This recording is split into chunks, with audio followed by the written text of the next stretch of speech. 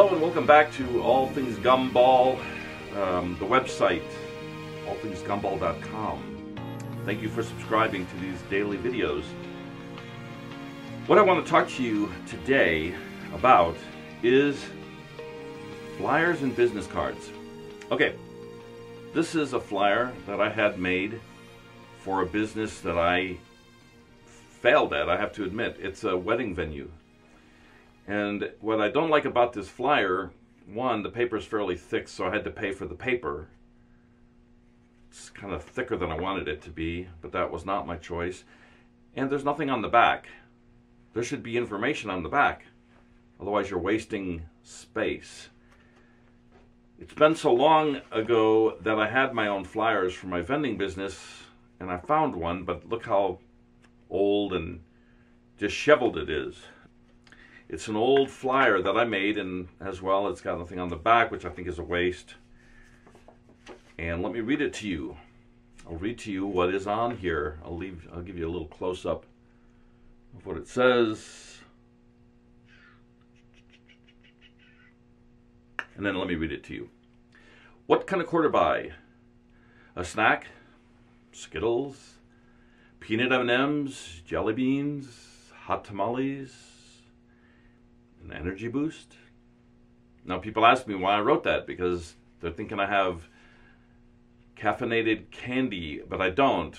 The energy boost comes from candy. We get energy when we eat sugar. And then I wrote, after all of that, what can a quarter buy? How about hope and help for the, and then that's where you put your charities problems. Let's say the handicapped, the blind, the children with cancer, the dog shelter, or whatever you're working with. Let me continue on. Allow Z&Z Vending to place one small vending machine on your premises. Now you would not put Z&Z Vending, you would put the name of your company. Allow Jones Vending or Breeze Vending to place one small vending machine on your premises, and together we can help the, and then your charity goes there, by participating in our vending outreach program. A monthly donation is given to the national, whatever the name of your federation is, or your company, your charity. And then I wrote also after that, Z&Z Vending will also give you, the owner of this location, 20% of the sales that come from the vending machine on your premises. Thank you for your consideration. My phone number, my name, and the name of the company. Now, this was so long ago. This was when I first started. As you see, I actually put that I will give you a percentage of the sales. I don't offer that to anybody anymore. Not off the bat. I made 1,000 of those. I passed out 1,000 of those. It's hard to believe that I have one left. I mean, I had to scrounge around looking for that one too. It was in a box somewhere.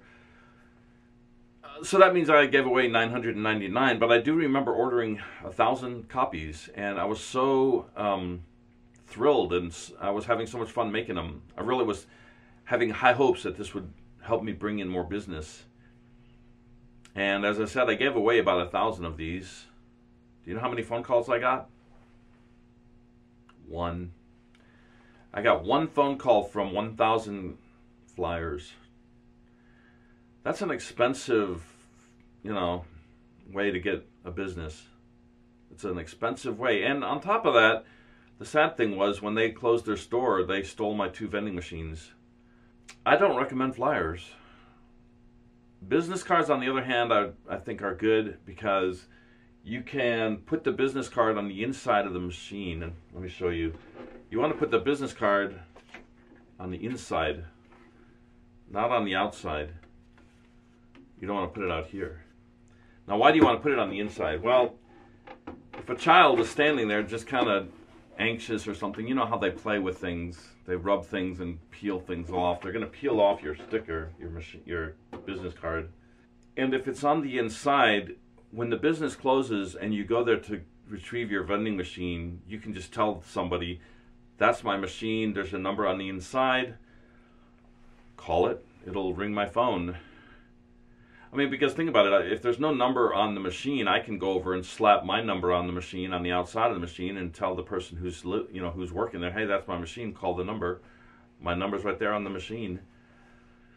Anybody can do that. If it's on the inside, well, you have to have access to the inside. That means you have to have the key.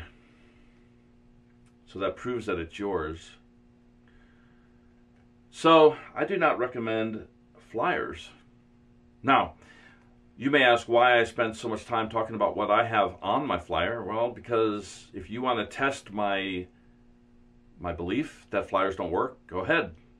Create your own flyer or copy my print or copy my wording. Copy my wording, word for word. Make 1,000 copies and you'll see that what I'm telling you is the truth. It won't get you any sales. Now, I heard one person say that he's making flyers like this so that when the customer takes the machine, he can hand them a flyer. That would be a good idea. That's not a bad idea, in fact. But I can tell you this, that when you go door to door and you ask someone if you can put a vending machine in their store, and they say, I can't make that decision, but can you leave me something for the manager to look at or the owner to look at, they will not call you back. A word to the wise is sufficient, I always say. Alright, I'll catch you guys on another video. I hope these videos are helping you with your vending business. And again, thank you for subscribing to this website. And I will catch you on another video. Have a good morning, have a good evening, or have a good afternoon.